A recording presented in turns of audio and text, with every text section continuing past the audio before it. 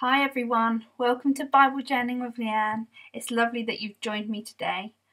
Today I'm going to be working with masking fluid, and as that takes a few hours to dry before you can create, I thought I'd dive straight in with that bit. If you want to create this page and you don't have masking fluid in the house at the moment, you can create a mask using some paper and some blue tack or something else that will stick the paper down temporarily into your Bible and be able to create a really similar technique. I love using this masking fluid with its fine nozzle because I can just draw with it really. I'm having a few problems with bubbles, but I managed to burst most of them in the end. Just gradually I'm drawing out the shape of a nail. It's going to be a rusty, withered, horrible nail as we look at this part of John's Gospel where he talks about the death of Jesus and the way he surrendered himself.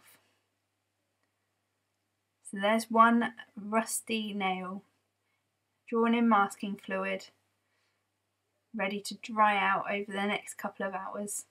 Fortunately, you don't have to go through the ordeal of waiting for that to dry. And if you're using a piece of paper and some blue tack or something similar to create your mask, it'll be a much quicker process. You can just go straight on and create as soon as you've cut out and got it ready. You might notice under the right hand side I've got a notebook of my daughter's just tucked under there, just to raise the Bible pages up, just so my Bible lays that bit flatter. It really helps when you're working in the very front or the very back of your Bible, because otherwise you get that real slope where your Bible threatens to close, especially once it's as full as mine. So I just like to prop it up with a notebook or some pieces of paper or whatever I find lying around. I'm just going through and bursting those bubbles. That's enough. That can dry now and be ready for later. So moving forward, today we're going to need a few different resources. We're going to be working in watercolours. Oh, this is me coming back after everything's dried. So we're going to need our watercolours. We're also going to use some paintbrushes and pieces of plastic, any cellophane that you can find lying around, any packaging. It doesn't need to be brand new. You need 2 pots of water, one clean and one for dirty.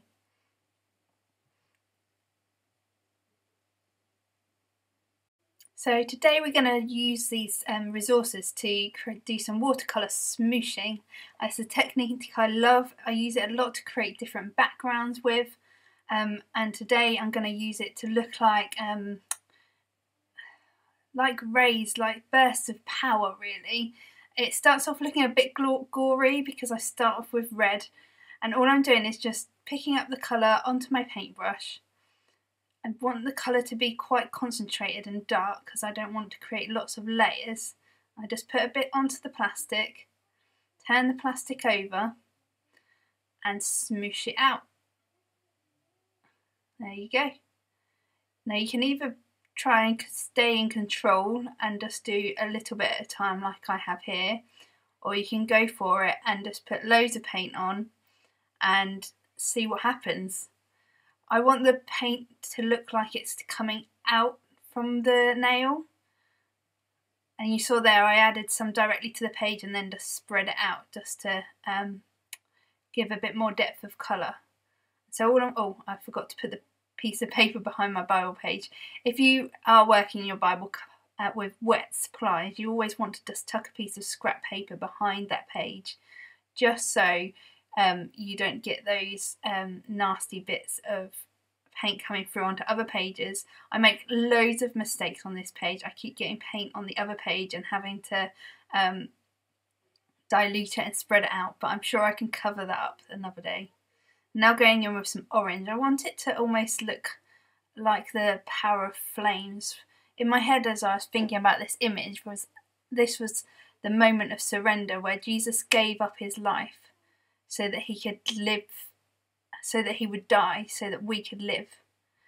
He was being obedient to Father God, doing what he'd sent him to do. And this moment of surrender, this was the moment where he unlocked the power of God so that Holy Spirit could come. If Jesus didn't do this, if Jesus didn't give up his power on that cross, we wouldn't have Holy Spirit with us today. And the Christians who have come before us, who have the Holy Spirit with them, wouldn't have it with them either. And so I just wanted to create that image of the fire of the Holy Spirit coming from the nail, because in that moment when Jesus surrendered and decided to do things according to God's plan, that's when we were given the greatest gift of all too, because we can live our lives empowered by Holy Spirit, not on our own, not struggling, but empowered by him. And so we're just in John's Gospel, and I just want to read these couple of verses from chapter 19, verse 28 to 30. After this, Jesus, knowing that it was all... After this, Jesus, knowing that all was now finished, said, to fulfill the scripture, I thirst. A jar full of sour wine stood there. So they put a sponge full of sour wine on a hyssop branch and held it out to his mouth. When Jesus had received the sour wine, he said, it is finished. And he bowed his head and gave up his spirit. I think that bowing of his head is just a symbol of that surrender. I feel like he bowed his head to God. And as I prayed and had this image placed on my heart of this nail surrounded by the power of the Holy Spirit, I just felt that power came from Jesus' surrender. Before he'd been praying in the garden that God would take this cup of suffering from him, but not his will, but God's will be done. He was happy to surrender, willing to surrender. It caused him great pain and distress. And that's why I wanted to make this nail look as gnarled and ugly as I could. I wanted to have that kind of rusty finish and then make it look rough and knobbly and painful, because there wasn't anything about this that wasn't painful. It was a terrible ordeal that Jesus went through.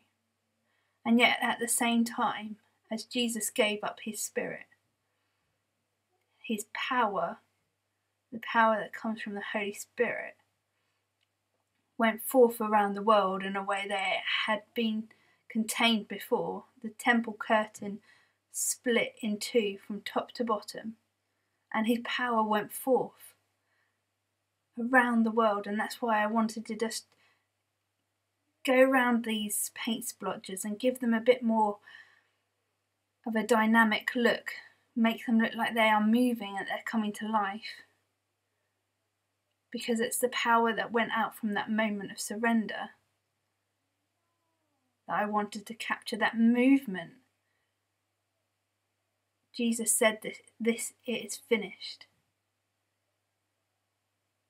and his work was finished. But something more was beginning too, something that wasn't going to stop, that was going to carry on flowing around the world. The Holy Spirit was on the move. The Holy Spirit was fulfilling all that God intended since the beginning of time, so that he could be reunited with us. There would be no more barriers between us and God. We could just be with him.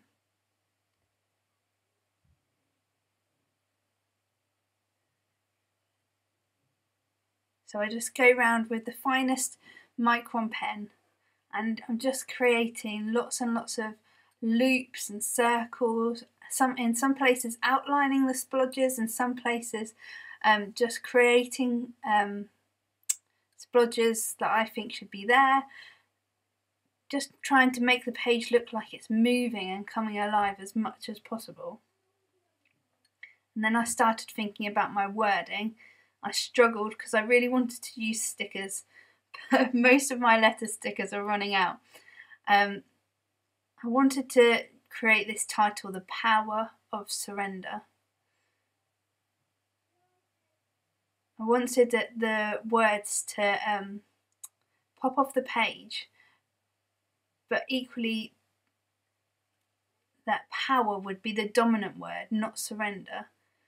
Because surrender is the act of submission. So it's almost like the word surrender is submitting to the power above it. And so the power dominates it. And the surrender lies underneath. Because it takes a great power to make us surrender, to submit to God's way. We see all through the Bible as people trying to follow God, desperately want to submit to his way, and yet struggle so much when it actually comes to it to do what he's called them to do. And in this passage we have that perfect image of somebody who's able to surrender to God's will, because Jesus surrendered fully to the Father.